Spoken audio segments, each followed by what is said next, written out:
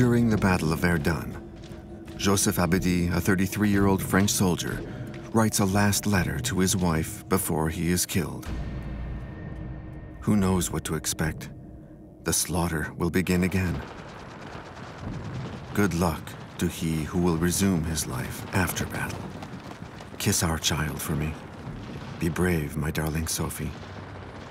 1,000 farewells.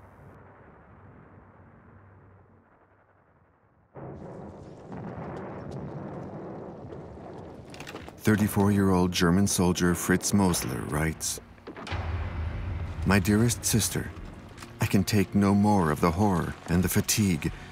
I don't want to describe what I've lived through here. At times, I'm not sure if I'm dead or alive.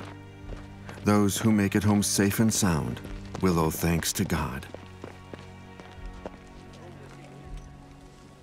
Has God abandoned these men? Did they have a choice?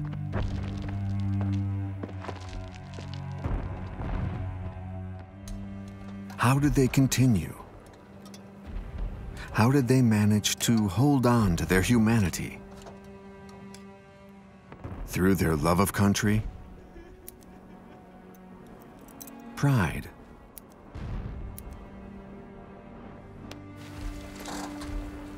Or their daily ration of wine? What kept them alive? Was it the long-awaited mail that brought a glimmer of hope?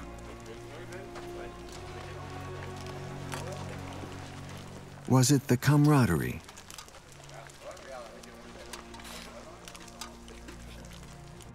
Was it simply luck?